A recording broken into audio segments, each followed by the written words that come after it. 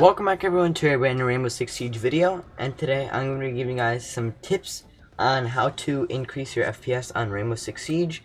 This tutorial is mainly for PC, but if you guys are on console, you can just apply the first steps, which are the graphics settings. I don't know if you can change graphics settings on console, but this is a mainly PC video, and yeah, this will help you guys out. So first, let's start off with the main thing. This is going to help you guys the most, but there's also a bunch of other stuff you can do, which I'll get into after this.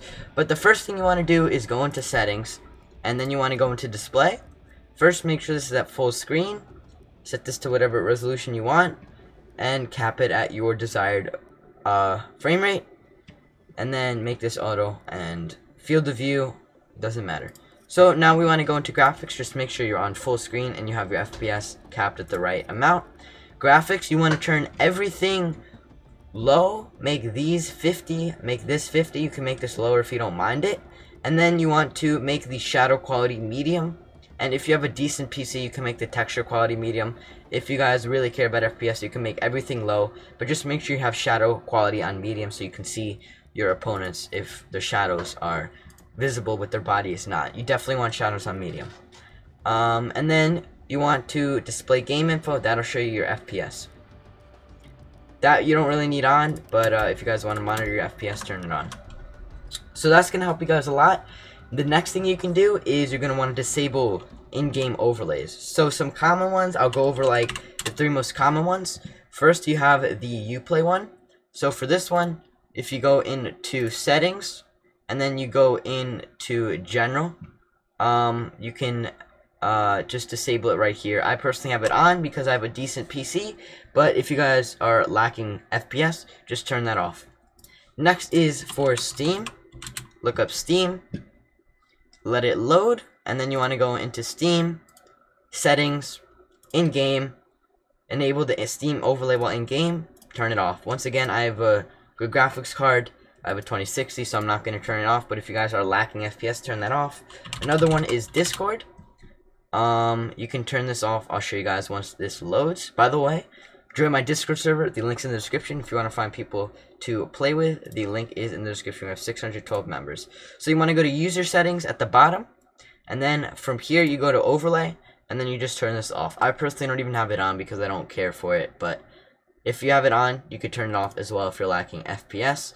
I'm pretty sure those are the main ones. The final one is you go into the Windows settings, click the Windows and then settings. Then you want to go into gaming, game bar, turn this one off as well if you're lacking FPS. I personally don't even use this because I use NVIDIA Shadow Play. Now, if you guys also want to save some FPS, you can turn instant replay off, but I like to see my replays. And then game mode, you can experiment if you like it or not. Next, there is a cool app. It's called CCleaner. Just look it up online. It's free and it's probably the best cleaner. What this will do is if you go here, it will clean all of your cache, and it will pretty much reset all your temp files and stuff like that. If you don't know what that means, it'll just pretty much refresh some of your files, which will make your PC a little bit faster. And you can run this every once in a while by just clicking Run Cleaner. Pretty nice software. It's called CCleaner. You can download that by looking up CCleaner, or it's just CCleaner. Then go to CCleaner.com, get CCleaner free, run through the installer. Very simple.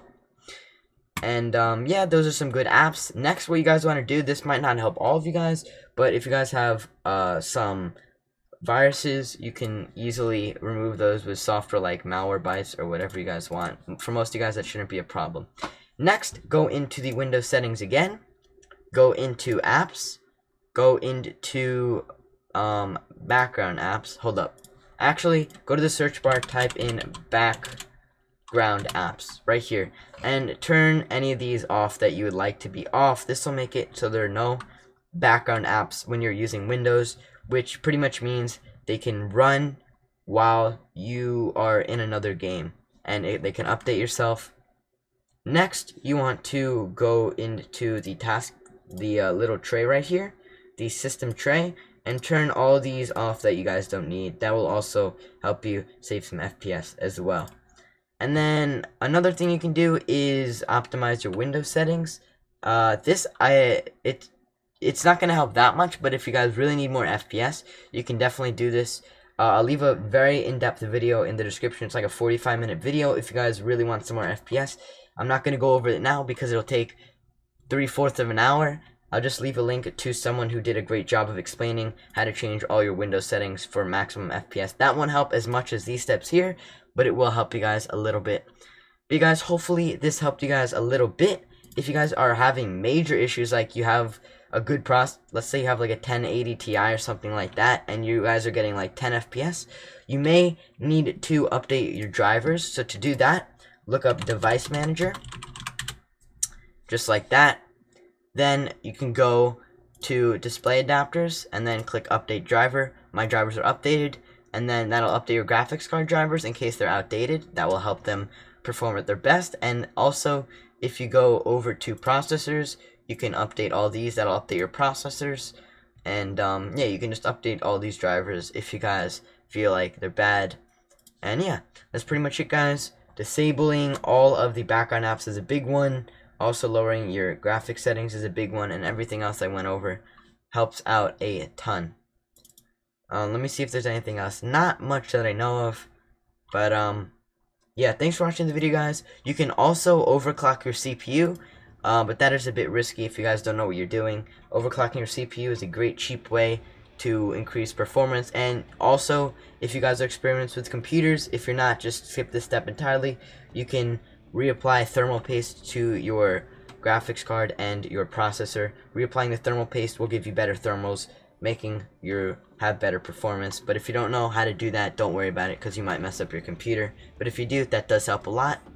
And yeah, thanks for watching the video, guys. Stay tuned for more Rainbow Six Siege content on the channel. Hopefully this helped you guys increase your FPS, and I'll see you guys all later. Oh, also make sure to restart your computer after you've done all these steps to ensure that they did work correctly.